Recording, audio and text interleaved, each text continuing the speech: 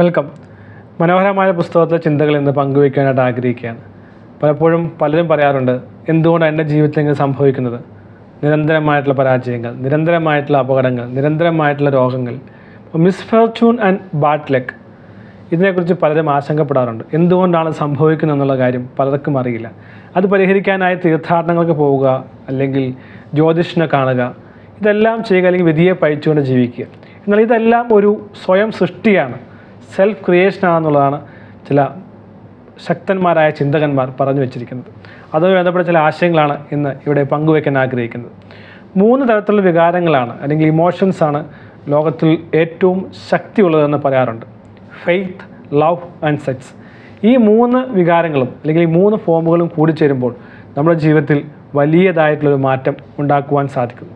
Faith എന്ന് പറയുന്നത് head chemist of mind, മനസ്സിൻ്റെ ഒരു ഹെഡ് കെമിസ്റ്റ്, വേണമെങ്കിൽ മനസ്സിൻ്റെ അസുഖങ്ങൾ, അസ്വസ്ഥതകൾ മാറ്റുന്ന ആൾ, അല്ലെങ്കിൽ മനസ്സിൻ്റെ മാസ്റ്റർ എന്നെല്ലാം പറയാം.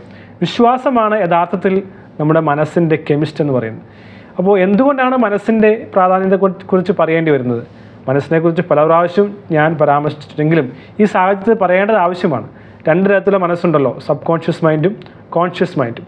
ഈ മനസ്സിൻ്റെ ശക്തിയെ തിരിച്ചറിഞ്ഞാൽ മാത്രമേ ഫെയ്ത്തിനെ കുറിച്ച് നമുക്കും ബോധ്യം വരികയുള്ളൂ. ഫെയ്ത്ത് എന്ന് പറയുന്നത് ഒരു ഹെഡ് കെമിസ്റ്റാണ് മൈൻഡിൻ്റെ നിയന്ത്രണം നാം ഏറ്റെടുക്കുമ്പോഴാണ് നമുക്ക് വിജയിക്കുവാനായിട്ട് സാധിക്കുന്നത്. സബ് കോൺഷ്യസ് മൈൻഡ് എന്ന് പറയുന്നത് ലോജിക്കലായി ചിന്തിക്കാതെ, റാഷണലായി ചിന്തിക്കാതെ നാം എന്ത് വിശ്വസിക്കുന്നുവോ, നാം എന്ത് പറയുന്നുവോ, നമ്മുടെ ബിലീഫും ഫെയ്ത്തും അനുസരിച്ച് മാത്രം പ്രവർത്തിക്കുന്ന ഒരു കോൺസെപ്റ്റാണ് സബ് കോൺഷ്യസ് മൈൻഡ് എന്ന് പറയുന്നത്. അതുകൊണ്ട് തന്നെയാണ് പറയുന്നത് മനസ്സിൻ്റെ കെമിസ്റ്റ് അല്ലെങ്കിൽ ഡോക്ടർ എന്ന് വേണമെങ്കിൽ പറയാം ഫെയ്ത്ത് എന്ന് പറയുന്ന ആശയം. അപ്പോൾ ഒരു സ്പിരിച്വൽ ഇക്വലൻ്റ് എന്ന് പറയുന്ന കോൺസെപ്റ്റ് ഉണ്ട്. സ്പിരിച്വൽ ഇക്വലൻ്റ് എന്ന് പറഞ്ഞു കഴിഞ്ഞാൽ ഫെയ്ത്ത് പ്ലസ് വൈബ്രേഷൻ. ഫെയ്ത്ത് എന്ന് പറയുന്നത് നമ്മുടെ വിശ്വാസം, വൈബ്രേഷൻ എന്ന് പറയുന്നത് നമ്മുടെ തോട്ട്, നമ്മുടെ ചിന്തകൾ നാം ആഗ്രഹിക്കുന്ന യൂണിവേഴ്സിലെ ഫ്രീക്വൻസിയോടൊപ്പം വൈബ്രേറ്റ് ചെയ്യാൻ കഴിയുക. ഇത് രണ്ടും കൂടി കൂടുമ്പോഴാണ് ഈ സ്പിരിച്വൽ ഇക്വലൻസ് എന്ന് പറയുന്നത്. എന്ന് വെച്ചാൽ നമ്മുടെ ആഗ്രഹവും തോട്ടും ഇൻഫിനിറ്റ് ഇൻ്റലിജൻസ് അല്ലെങ്കിൽ യൂണിവേഴ്സുമായി കൂടിച്ചേർന്ന് നാം ലക്ഷ്യത്തെ നേടുന്ന അവസ്ഥയാണ് ഈ പറയുന്ന സ്പിരിച്വൽ ഇക്വലൻ്റ് എന്ന് പറയുന്നത്. അതുകൊണ്ട് തന്നെ ഫെയ്ത്ത്, വിശ്വാസം വളരെ പ്രധാനപ്പെട്ട എന്നാണ് പല പുസ്തകങ്ങൾ പറയുന്നത്. തിങ്ക് ആൻഡ് ഗ്രോ റിച്ച് പോലെയുള്ള ആൻഡ്രൂ കാർനെഗി, നെപ്പോളിയൻ ഹിൽ തുടങ്ങിയതായിട്ടുള്ള വ്യക്തിത്വങ്ങളെല്ലാം ഈ ഒരു സിദ്ധാന്തത്തെ വളരെയധികം എൻഡോസ് ചെയ്തവരാണ്. ഫെയ്ത്ത്, ലവ് പ്ലസ് സെക്സ്, ഈ 3 വികാരങ്ങൾ കമ്പൈൻ ചെയ്യുമ്പോൾ മിറാക്കിൾസ് ഉണ്ടാക്കുവാനായിട്ട് നമുക്ക് സാധിക്കുമെന്ന് പല പുസ്തകങ്ങളും പറഞ്ഞു വയ്ക്കുന്നുണ്ട്. ഇനി എങ്ങനെയാണ് ഈ പറയുന്ന വലിയ വിജയങ്ങൾ നമുക്ക് നേടുവാൻ സാധിക്കുന്നതെന്ന് മനസ്സിലാക്കേണ്ടത് ആവശ്യമാണ്. ഇപ്പോൾ only non antidote four failure എന്നാണ് ഫെയ്ത്തിനെ കുറിച്ച് പറയുന്നത്. ഏത് പരാജയത്തിനെയും മറികടക്കുവാൻ കഴിയുന്ന ഒരു ആൻറ്റിഡോട്ട് അല്ലെങ്കിൽ ഒരു നല്ല മരുന്ന് ആണ് ഫെയ്ത്ത് എന്ന് പറയുന്നത്. എങ്ങനെയാണ് ഫെയ്ത്ത് നമുക്ക് ക്രിയേറ്റ് ചെയ്യാനായിട്ട് സാധിക്കുക? ഇതിൽ ഏറ്റവും പ്രധാനമായി പറയുന്നത് ഫെയ്ത്ത് ഉണ്ടാക്കാനായി ഓട്ടോ സജഷൻ അതല്ലെങ്കിൽ അഫർമേഷൻ ആവശ്യമാണ്. സ്വയമായി പറയുക, സ്വയമായി വിശ്വസിക്കാൻ ശ്രമിക്കുക, സ്വയമായി അഫർമേഷനോടെ റിപ്പീറ്റ് ചെയ്യുന്നതിലൂടെ ആ കാര്യത്തെ വിശ്വാസത്തിൽ കൊണ്ടുവരിക എന്ന് പറയുന്നത്. ഇതിന് ശാസ്ത്രീയമായ ഒരു വേർഡെന്ന് പറയുന്നത് ഓട്ടോ സജഷൻ എന്ന് തന്നെയാണ്. കുറച്ചുകൂടി നമുക്ക് എളുപ്പത്തിൽ പറഞ്ഞാൽ മനസ്സിലാക്കുന്ന അഫർമേഷനാണ്. പക്ഷേ അഫർമേഷനേക്കാൾ ഓട്ടോ സജഷന് വളരെയധികം വ്യത്യാസമുണ്ട് എന്ന് മനസ്സിലാക്കേണ്ടത് ആവശ്യമാണ്. ഓട്ടോ സജഷനിലൂടെ എങ്ങനെ നമുക്ക് ഫെയ്ത്ത് കൂട്ടാം, ബിലീഫ് കൂട്ടാം, വിശ്വാസം കൂട്ടാം, അങ്ങനെ നമ്മുടെ ജീവിതത്തിൽ വിജയം എങ്ങനെ കൊണ്ടുവരാമെന്ന് തീർച്ചയായും മനസ്സിലാക്കേണ്ടത് വളരെ ആവശ്യമാണ്. Believe that you will receive the thing which you are asking for or സീച്ചിങ് four. ഞാൻ ആഗ്രഹിച്ച, അന്വേഷിക്കുന്ന കാര്യത്തെ എനിക്ക് നേടാൻ സാധിക്കുമെന്ന് തീർച്ചയായും നാം വിശ്വസിക്കേണ്ടത് വളരെ ആവശ്യമാണ്. അതാണ് ഫെയ്ത്ത് എന്ന് പറയുന്നത്. അപ്പോൾ ഈ സെൽഫ് അല്ലെങ്കിൽ ഓട്ടോ സജഷൻ അല്ലെങ്കിൽ അഫർമേഷൻ അത് എന്താണെന്ന് പല പ്രാവശ്യം പറഞ്ഞിട്ടുണ്ട്. തീർച്ചയായും നമുക്കത് അറിയേണ്ടത് ആവശ്യമാണ്.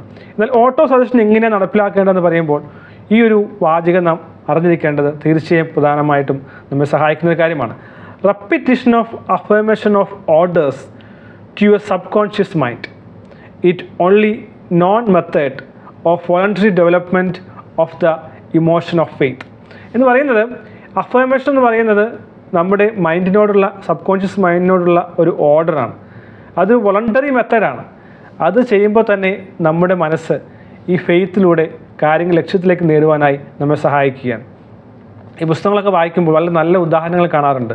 അതിൽ നല്ലൊരു ഉദാഹരണമാണ് ക്രിമിനൽസ് ഒരിക്കൽ ക്രിമിനലായി കഴിയുമ്പോൾ അവർ ആദ്യമെല്ലാം അതിനെ മറികടക്കാൻ ശ്രമിക്കുമെങ്കിലും പിന്നീട് ആ ക്രിമിനൽ മെൻറ്റാലിറ്റി അവരിലുണ്ടാകുകയും പിന്നീട് ക്രൈം ചെയ്യാൻ യാതൊരു മടിയുമില്ലാത്ത ആളുകളായി അവർ മാറും. ആരെന്ത് പറഞ്ഞാലും അവർക്ക് പ്രശ്നമില്ല. കോൾഡ് ബ്ലഡ് മർഡേഴ്സ് എന്നെല്ലാം കേട്ടിട്ടുണ്ട്. യാതൊരു ദാക്ഷിണ്യവുമില്ലാതെ പ്രവർത്തിക്കാനായി അവരുടെ മനസ്സ് പാകപ്പെടുകയാണ്. കാരണം സ്വയമായി അവർ വിശ്വസിക്കുകയും സ്വയമായി അവർ പറയുകയും ചെയ്യുകയാണ്, ഇത് എൻ്റെ ഒരു രീതിയാണ്, സ്റ്റൈലാണ്, ഇതെൻ്റെ ധൈര്യമാണ്, എൻ്റെ ജീവിതമാണ്. ഇങ്ങനെ എന്താണോ സ്വയമായി പറഞ്ഞുകൊണ്ടിരിക്കുന്നത്, മനസ്സിനെ ബോധ്യപ്പെടുത്തിക്കൊണ്ടിരിക്കുന്നത്, അതാണ് യഥാർത്ഥത്തിൽ നമ്മുടെ ജീവിതത്തിൽ ആയിത്തീരുന്നത്. Thoughts plus emotion plus faith, ഇതാണ് ഇതിൻ്റെ അടിവാചകമായി അല്ലെങ്കിൽ അവസാന കണ്ണി എനിക്ക് പറയുവാനായിട്ട് തോന്നുന്നത്. Thoughts plus emotions plus faith, that is equivalent to reality. Physical equivalent എന്നാണ് പറയുന്നത്. നമ്മുടെ ചിന്തയും നമ്മുടെ ഇമോഷൻസും നമ്മുടെ ഫെയ്ത്തും ഇത് കമ്പൈൻ ചെയ്യുമ്പോൾ റിയാലിറ്റിയായി മാറുന്നു. നാം ആഗ്രഹിക്കുന്ന ഇമാജിനേഷൻ, വിഷ്വലൈസേഷൻ്റെ ഫിസിക്കൽ ഇക്വലൻ്റ് ആണ് അല്ലെങ്കിൽ റിയാലിറ്റിയാണ് ഈ പറയുന്ന 3 കാര്യങ്ങൾ. നാം എങ്ങനെയാണ് ചിന്തിക്കുന്നത്, ഏത് ഇമോഷനോട്, പോസിറ്റീവായ ഇമോഷനോടെയാണ് ചിന്തിക്കുന്നത്, എത്രമാത്രം വിശ്വസിക്കുന്നുണ്ട്, ഈ 3 കാര്യങ്ങൾ കൂടുമ്പോൾ അത് റിയാലിറ്റിയായി മാറും. അതിന് ഈ ഓട്ടോ സജഷൻ അതല്ലെങ്കിൽ ഒരു അഫർമേഷൻ സ്റ്റൈൽ തീർച്ചയായും ആവശ്യമാണ്. നമുക്ക് ഓട്ടോ സജഷനിലൂടെ ഈ നേട്ടങ്ങൾ നേടുവാൻ സാധിക്കട്ടെ.